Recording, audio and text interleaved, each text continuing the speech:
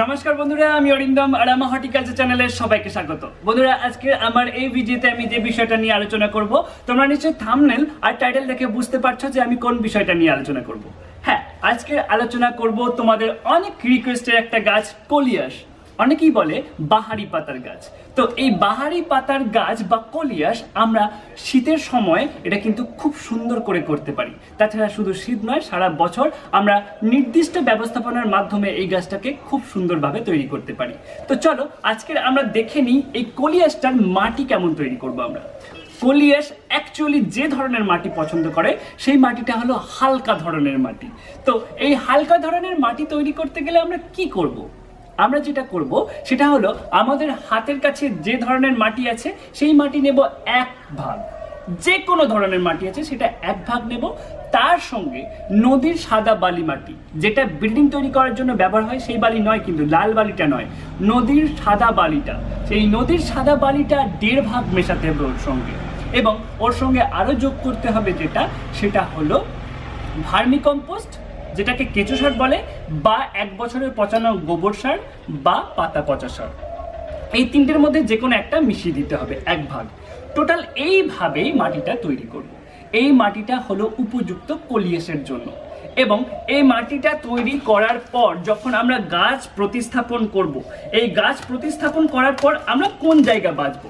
বন্ধুরা, আমি তোমাদেরকে বলে রাখি যে এটা যদি তুমি শীতকালে করতে চাও তাহলে ফুল সানলাইট, সব সময় রোদ্দুর পাবে এমন জায়গায় তুমি বেছে নেবে। সেখানে কিন্তু তুমি এই কলিয়াসটাকে রেখে দেবে এবং খুব সুন্দর কালার হবে গাছটার, এবং খুব সুন্দরভাবে বেড়ে উঠবো। যেটার জন্য আমাদের দরকার কলিয়াসটা প্রচুর ফুল নয়, এর পাতা প্রচুর থাকবে এবং এই পাতার কালার যেন খুব সুন্দর হয়। তাই শীতকালে তুমি ফুল সানলাইটে রাখবে। এবার শীতকালে ফুল সানলাইটের কথা বলার সময় তোমাদের নিশ্চয়ই মনে হচ্ছে তাহলে গরমকালে কোথায় রাখবো? হ্যাঁ, গরমকালে রোদের তীব্রতা অনেক বেশি হয়, তাই 10টা পর্যন্ত যে মিষ্টি রোদ্দুর আসে এমন একটা জায়গায় এবং বিকেলের রোদ্দুরটা পড়ে এমন একটা জায়গায় রাখতে হবে। আমি তোমাদেরকে বলতে চাইছি যে সেমি সেড, যেখানে খুব বেশি রোদ্দুর আসে না গরমকালে, সেই সমস্ত জায়গায় রাখলে কিন্তু কলিয়াসটাকে তুমি অনেক দিন পর্যন্ত করতে পারবে। তবে যদি তুমি ফুল সানলাইটে রাখো গরমকালে, তাহলে কিন্তু গাছটা বেশি দিন বাঁচাতে পারবে না, খুব তাড়াতাড়ি ফুল চলে আসবে। বন্ধুরা, এই হলো রোদ্দুরের ব্যাপারটা, সানলাইটের ব্যাপারটা। এবার আসি জলের ব্যাপারটা। গাছটা কেন হালকা মাটি পছন্দ করে? গাছটা প্রচুর জল পছন্দ করে, কিন্তু ও চায় না ওর গাছের গোড়ায় জলটা জমে যাক। তাই যদি কখনো ভুল করে গাছের গোড়ায় জল জমে যায়, তাহলে কিন্তু গাছটা মরবে। তাই এত সুন্দর গাছটাকে ঠিকমতো পরিচর্যা করতে গিয়ে তোমার জলের ব্যবস্থাপনার দিকে মন দিতে হবে। তাই তোমাকে খুব সুন্দর করে ড্রেনেজ ব্যবস্থা তৈরি করতে হবে, যাতে অতিরিক্ত জল সব সময় খুব তাড়াতাড়ি তলা দিয়ে বেরিয়ে যায়। নিয়মিত জল দেবে, ময়েশ্চার যেন থাকে, মাটিটা যেন ভেজা না থাকে, মানে চপচপে ভেজা না থাকে, ঠান্ডা ব্যাপারটা থাকে, ময়েশ্চার যেন থাকে। এটা সম্পূর্ণটা তোমার উপর, তোমার অভিজ্ঞতার উপর নির্ভর করবে। এবার আসি খাবার।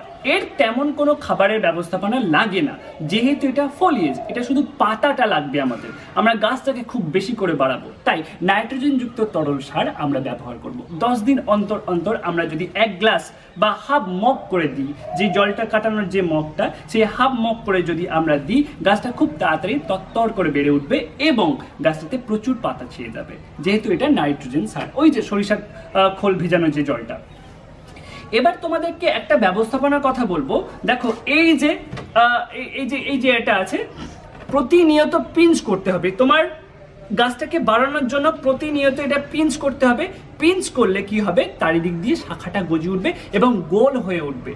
আরেকটা যেটা হলো সবচেয়ে ভালো কথা, সেটা হলো যে এই গাছটা কিন্তু খুব তাড়াতাড়ি ঝাড় হয়ে যায়। তাই 8 ইঞ্চি নয়, 10 ইঞ্চিতে বসাতে পারো, তবে 12 ইঞ্চি এর জন্য সবচেয়ে উপযুক্ত। কারণ গাছটা বড় হবে, টপটা ছোট হবে, দেখতে খুব বাজে লাগবে। যেহেতু এটা বাহারি পাতা, এটা সৌন্দর্যায়নের জন্যই আমরা ব্যবহার করি, সেহেতু আমরা কিন্তু 12 ইঞ্চি টপ বাঁচবো। আরেকটা যেটা কথা হলো সেটা হলো মিলিবাগ আর সাদা মাছিটা এতে খুব আক্রমণ করে। তার জন্য কি করব আমরা নিয়মিত যে গাছগুলোতে আমরা রোগার প্লাস ডাইমেথয়েড গ্রুপের যে রোগার প্লাস আমরা ইউজ করি রোগর, যেটা বাংলাদেশে টাফগর নামে পাওয়া যায়, সেটা ইউজ করি। প্রতিনিয়ত 30 ফোঁটা 1 লিটার জলে স্প্রে করব, নিয়মিত একেও স্প্রে করে দেবো, তাহলে কিন্তু এভাবে আর রোগ পোকা আক্রমণ করতে পারবে না। বন্ধুরা স্টেপ বাই স্টেপ এইভাবে ফলো করো, তাহলে তুমি অনেক ধরনের কলিয়াস তুমি একইভাবে কেয়ার করতে পারবে এবং খুব সুন্দরভাবে এর পরিচর্যা করতে পারবে। বন্ধুরা ভিডিওটা যদি ভালো লেগে থাকে প্লিজ লাইক করো, প্লিজ শেয়ার করো, আর অবশ্যই করে সাবস্ক্রাইব করো। বন্ধুরা সবাই খুব খুব খুব ভালো থেকো, খুব মজা করো। নমস্কার।